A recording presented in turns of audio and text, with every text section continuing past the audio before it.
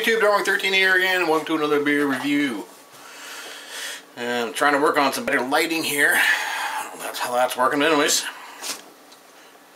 This time we're going to be looking at lemon tea beer from Mill Street Brewery. A remarkable wheat beer infused with a blend of orange pekoe and Earl Grey teas. It pours a light amber color and will charm you with its sublime tea flavor and subtle lemon twist. A truly Canadian take on one of Europe's newest beer styles. I've heard that. I think I was reading somewhere else. Yeah. Ingredients: water, malted wheat, malted barley, lemon puree, organic cane sugar, which is also good, orange pekoe tea, Earl Grey tea, and hops. millstreetbrewery.com, Toronto, Ontario.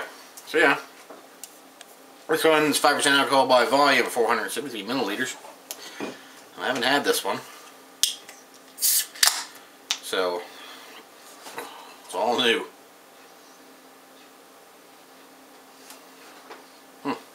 Give her a pour.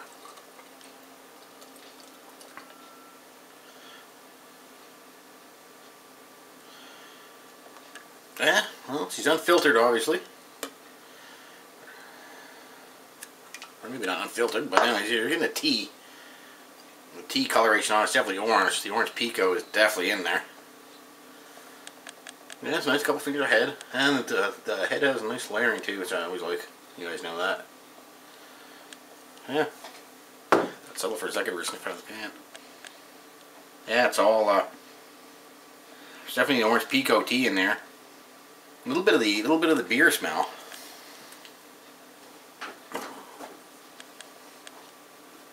Yeah, you are getting the wheat beer type smell for sure. A little bit on the end of it.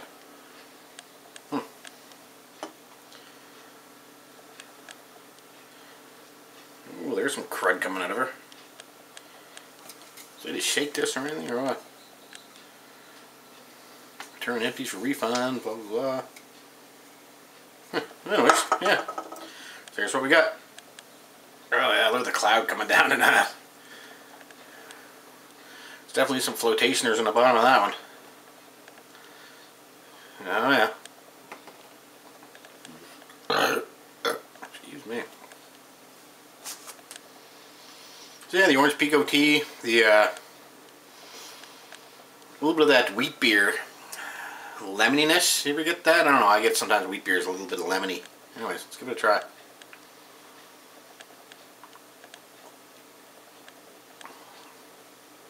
Ooh, that's not good.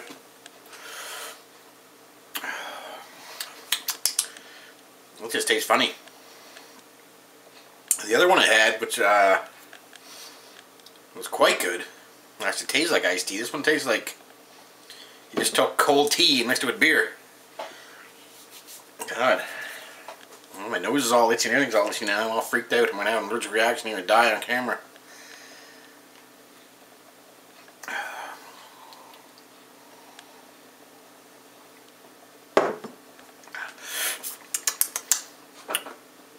You know, it is what it says it is. I'll say that for it.